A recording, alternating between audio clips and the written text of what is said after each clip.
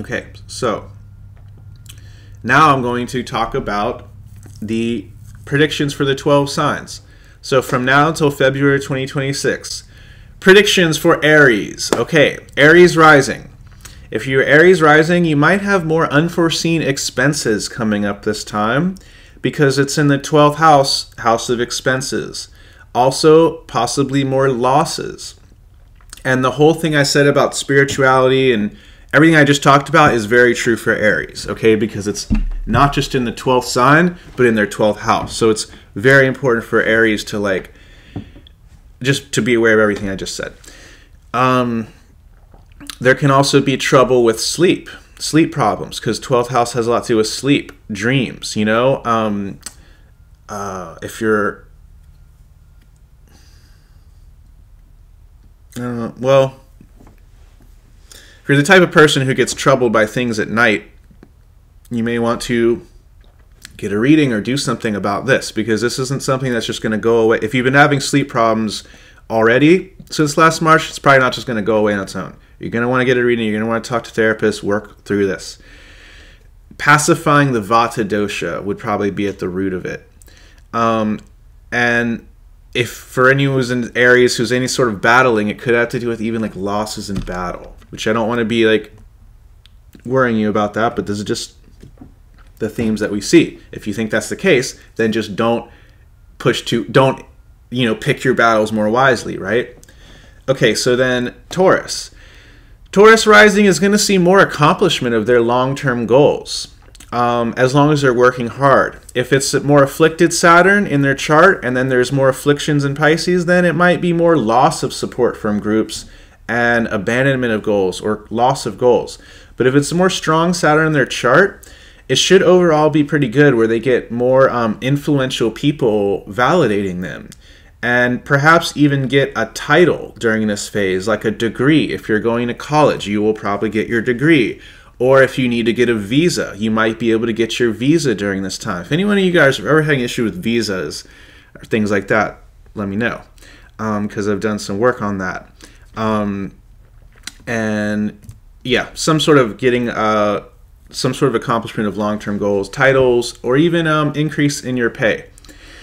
Gemini rising is going to see accomplishment of important deeds. Now, this is very big. When Saturn goes through your 10th house, it's a big time for changes in work for the better and accomplishing important deeds.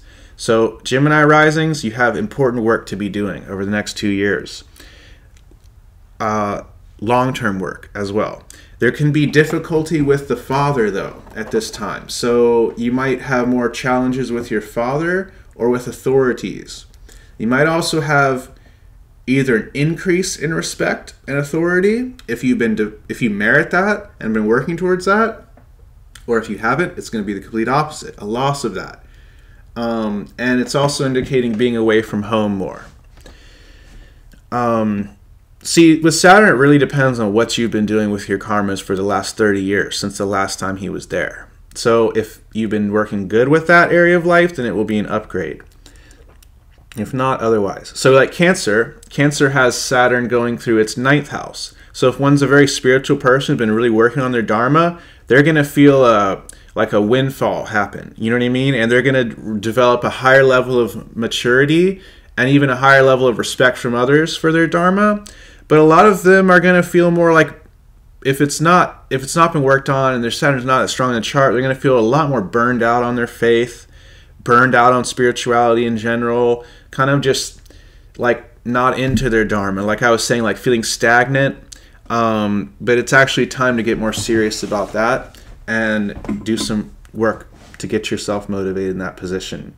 If it's a Leo rising, it's going through the 8th. Now, if they're meriting it, they've been working hard, you'll actually get a career upgrade during this time. Because when Saturn moves through your 8th, it's the 11th from your 10th. So it's the reward zone. Yeah. So you can actually get a career upgrade at this time. For example, when Saturn went through my 8th was when I actually found my main teacher, and he ended up being like the main person that I learned from. And that 2.5 year window was really the time that I really became a real astrologer, you know? And then, so hopefully you guys will get a career upgrade. But it's also an important time to just work on your vulnerabilities and your psychology. So like studying astrology was good for me then, but so it can be a good time to study astrology or just get more readings or whatever. Virgo, they're going to see Saturn in the 7th, so we're going to see a time to be alone more of a time for being isolated and alone. It can also indicate relationship difficulties and separation from a marriage. Like if you've been married for a long time or something and you think it's going to end, it's going to end then, you know? I don't mean definitely, but it's just, again, you got to look at all the things in the chart. I'm not saying anything for you particularly. I'm saying this just for Virgo. But yeah, ending of marriage, ending of relationships, major relationship changes, and more of a time to be isolated. But remember what Yogananda said. The price of greatness is isolation.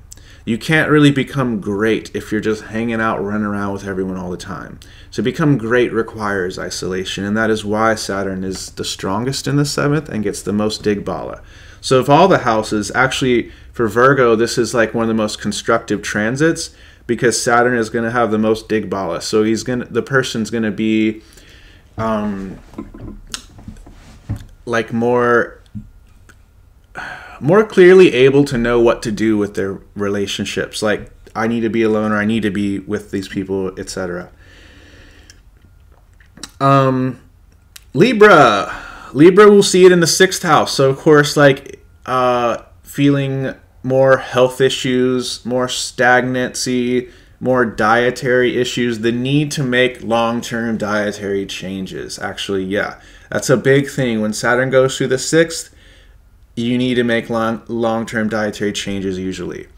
For example, when that happened for me was when I became a vegetarian at like 19 or 20. I have stayed that way my whole life because it was the Saturn. It was a long-term transit doing it. So if you've been needing to stop eating so much meat, or perhaps it's dairy or sugar or processed foods or alcohol or drugs or whatever, it would be a good time to make some shifts there. And then also debts and enemies is another classic theme for the 6th house. Scorpio, it's going to be in your 5th house, so it's more like mental lethargy, more like being lethargic, stagnant in the mind. A lot of what I was saying about the spiritual stuff is going to be very true for them, like feeling kind of burned out on their spiritual path again. Needing to like step in and more consciously manage and co-create your life with the divine instead of just going with the flow, like I was saying. And also can indicate issues with your children. If you have any children, they're probably struggling more. You probably need to support them more, help them out, buy them some groceries, whatever. Sagittarius, it's going to be in the 4th house. So if you've been thinking about moving, it might be time to move. It might be time to get rid of your car or to buy a new car or make some changes with your car, your vehicle of whatever sort, your home, and your emotions, and changing your emotions. And of course, changing your home and your environment is going to help you shift your feelings and your emotions. But there's definitely major sense of emotional lack, pain, sorrow, depression, and one may need to make some changes to do something about that. But it's also a great time for long-term investing. So if you're a Sag and you've been interested in what to do with my wealth and my finances, come get a financial reading from me and I'll help you do that. But yeah, Jupiter, Sag, Jupiter's ruling planet is in the 6th house, a house of money managing right now. Saturn in the 4th. Money is just not going to fall into your lap if you're having money problems. You need to do something consciously to do it, and investing, long-term investing, is a good idea, just in general, right? Or maybe it's like investing in a property, buying a property or something, whatever. It's going to be different for all the billions of Sages out there.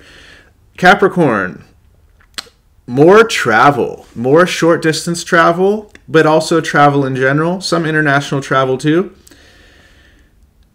It's going to be a strong time because Capricorn's ruling planet is Saturn, so Saturn's in the 3rd. It's a time of getting stronger overall, overcoming difficulties, training more, more events involving servants, so you may have to be a servant or hire servants more. It's always better if you can do the job yourself, but that's up to you. But it's also a good networking time. Very good networking time.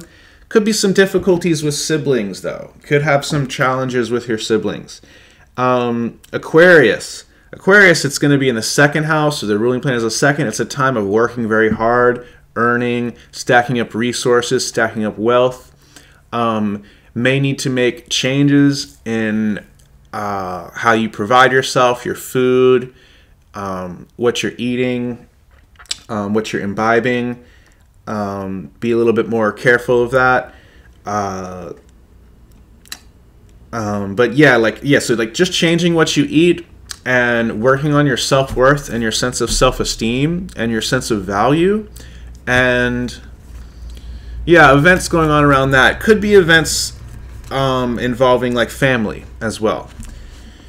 Pisces. Pisces is going to be in their first house, so their health will feel sluggish. Their cognizance and intelligence will feel more sluggish. One may need to make a career change, or they may need to just stay the course, like I was saying. It depends on if you, like I was saying earlier, going with the flow versus actually soberly making a conscious long-term change at this point.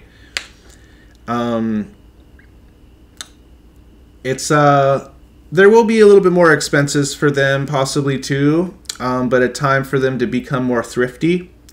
But it's the main thing is, like I was saying earlier, for Pisces, it's especially true. They're going to feel like more stagnant in their dharma or in their career, and they're going to have a tougher time being constant in their dharma, you know? Like, I'm a Pisces rising, and I've noticed I felt more like sluggish about doing a lot of things I would normally want to do. And I felt myself, just my age more so finally. I'm 36 years old, but I've always been like a health freak and a yogi and like eating well, even though I've done also a lot of stress to my body, being like a hardcore skateboarder and surfer and martial artist and like partying a lot when I was younger and things like that. I've done a lot of damage to my body, but overall, like, I've been pretty healthy. But I normally, everyone would always think I was like 28 or 27, and I would be like, that's awesome, because I'm almost like a decade older than that. But now people, I feel like, sort of look, I feel like I look older is what I'm getting at, and I feel older. So that's part of life, though, you know. That's Saturn.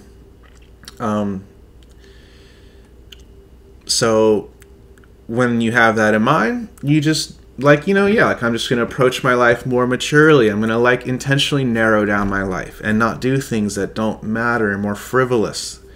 You know, Saturn is that planet that intentionally makes you narrow down your life for the good. He's that force that's like, what are you really doing with your life, you know? So I feel that energy a lot more too. And that's a good thing, because that will drive you to want to complete works or complete things or do good deeds, essentially.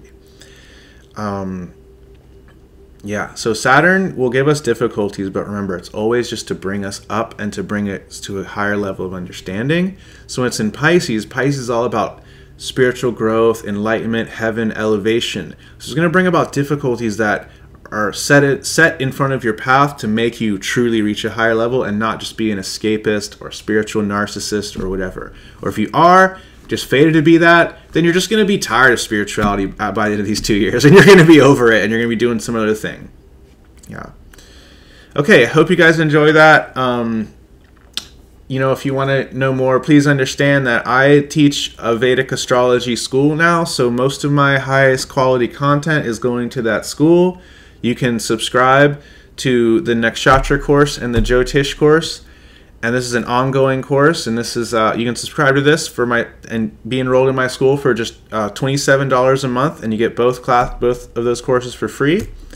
And I also do tutoring one-on-one. So if you're studying with me, you can also do, you know, like a tutoring lesson like once a month or so to really make sure you're nailing this stuff down. And I mean, within 6 months to a year of doing that, you will be a skilled astrologer if you really put the time in and train with me. You will be a great astrologer. It takes time.